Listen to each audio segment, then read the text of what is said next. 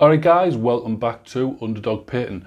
In this video I'm going to show you guys how to paint a Scarabocult Terminator from the Thousand Suns.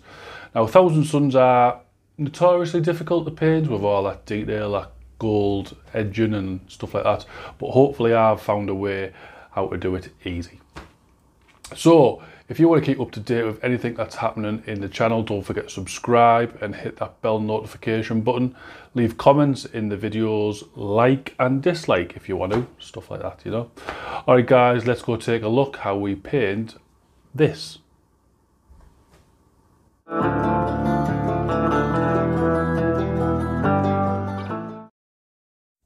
Right guys, so today we are painting the Scarabocult Terminators. So what we are doing now is painting the full model with Retributor armour. Now you can make this step a lot easier if you had the spray. Obviously you don't have to spray the model black first, you can just spray this straight on. I don't have the spray, hence why I'm painting it on. Now another way to do it is paint the blue first and then go around and paint all the etching and trim and stuff in gold. That might be a bit, you know, of a ball ache. You might get bored after a while, but you know, either way you want to do it, that's how you do it. So now what we're doing is painting the silver parts. So the sword, we're going to go over the bolt gun. The casing is going to be black, but just paint the full bolt gun silver colour. So I think it's just a lot easier because then obviously you can block in the black casing. Also, it's got some pipes going down the back of the arms, so just pick them out with the lead belcher. And also I think it's got some exhaust pipes on the back, so pick them out as well.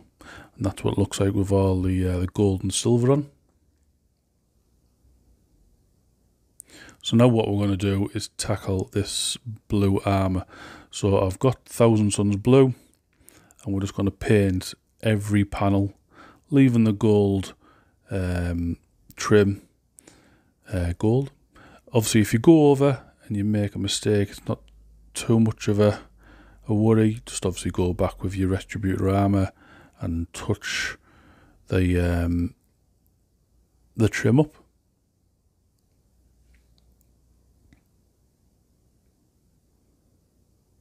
Obviously the least mistakes you do, the better.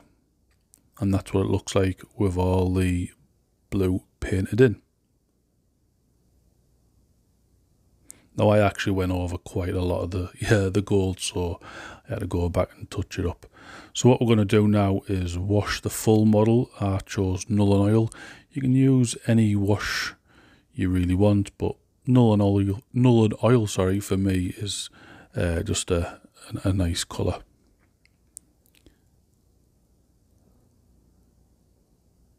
And there we go. It's obviously darkened it up a bit. So what we're going to do is go back over the blue. I'm not so much bothered about the gold. It's the blue that I wanted to make pop on this model. So we've got a watered down Thousand Suns blue, and what we're doing here is just applying that to the model, leaving the recesses and leaving some of the edges of the model, just so when it dries, if it's watered down correctly, it will leave like a nice fade.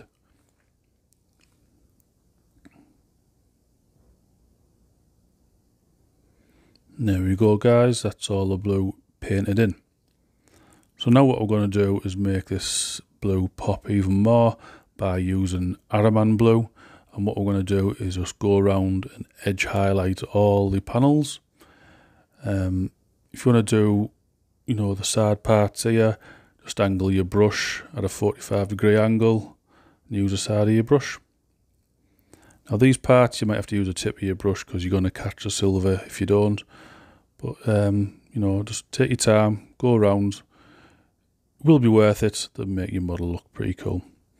And then what you can do as well is use a bit of Temple Guard blue right on the corners, and just add a little bit of Temple Guard blue. That'll make it pop even more.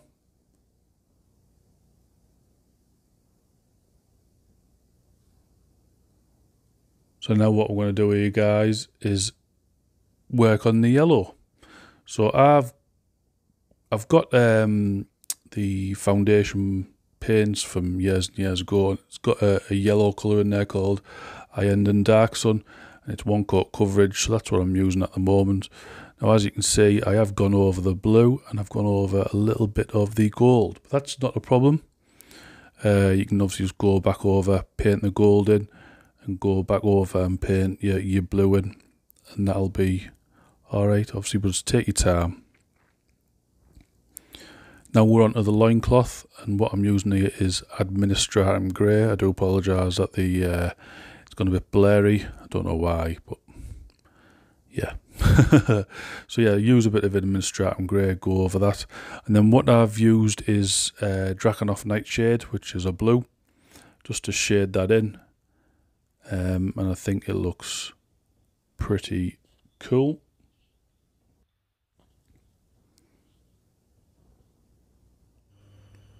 So yeah, so that's it when the wash is all dried on the loincloth. Now what we're going to do is just basically go over that again with the Administratum Grey, leaving all the recesses blue. I just think it looks pretty cool. You can obviously use a bit of Agrax Earth shade if you wanted it like a brownish colour, but I just like the idea of like a blue coloured cloth kind of thing, if that makes sense. So there you go, guys. And obviously just touch up the gold if you've gone over the gold with the Administratum Grey. And that is how you paint a Scarabuckled Terminator to tabletop ready standard. So this is what it looks like, guys, once it's all done. Obviously base it however you want to base it.